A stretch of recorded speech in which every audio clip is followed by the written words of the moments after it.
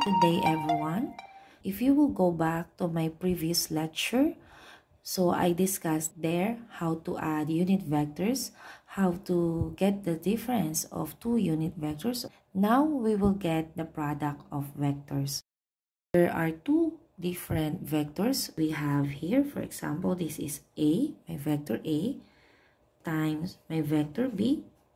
We call this as our dot product. While we also have this one, A cross B, and we call that as cross product. A dot B, okay, is also called scalar product because if we will multiply two vectors using the dot product or the scalar product, the answer will be a scalar.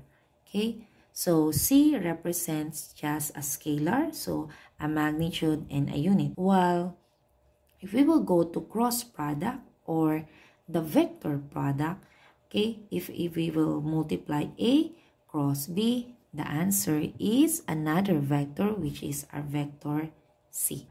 The property of this scalar product is if we will multiply this vector with the same direction of this vector, the answer is 1. So for example, vector A has a component of I hat multiplied to the vector which has a component of also I hat, the answer is 1 because its property is we can only have if two directions are just the same, it will be equal to 1. So I dot I is equal to 1. J dot J is equal to 1 since they have the same direction. And K dot K is equal to 1. Again, this is the property of a scalar product. Okay, they only have a value if we multiply the component of vector A to the same direction of the component of vector B. What if we will multiply vector A to vector B that has different direction? So it will be I dot J is equal to 0. Or I K hat, it will be 0. Or J dot K, it will be equal to 0. Okay, so it means if the two vectors are perpendicular to each other, it will result to 0. But if two vectors are parallel to each other, it will be equal to 1, which is the result is a scalar. Okay, so let's focus first on our scalar product. Let's have the example from our previous problem. My vector A is equal to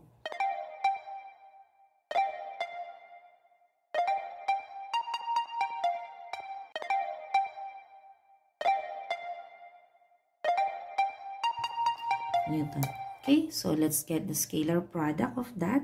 So A dot B is equal to, again, the rule here, we can only multiply with the same direction.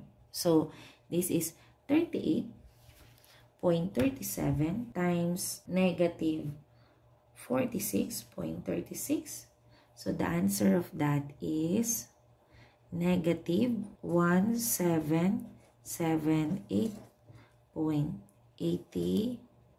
And based on the rule, if we will multiply I dot I, that will be equal to 1. So let's put here for now. So for the next one, we will add 61.4 times negative 33.68.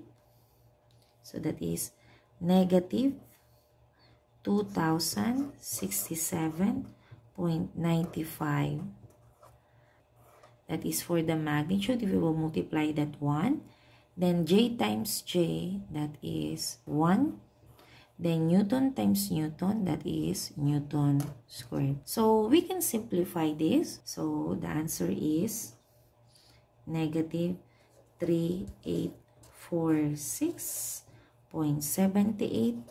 That is the magnitude and that is Newton squared. So this is A dot B.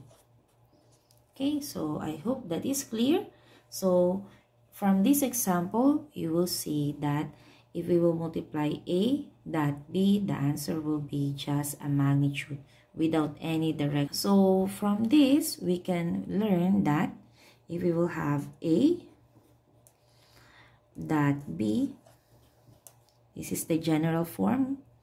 So that is AX I hat plus AY J hat dot ABX I hat plus BY